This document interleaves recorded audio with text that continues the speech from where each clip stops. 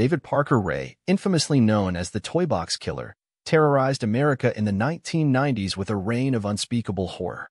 Convicted of kidnapping, rape, and torture, he constructed a nightmarish chamber in a trailer on his property, dubbing it his Toybox.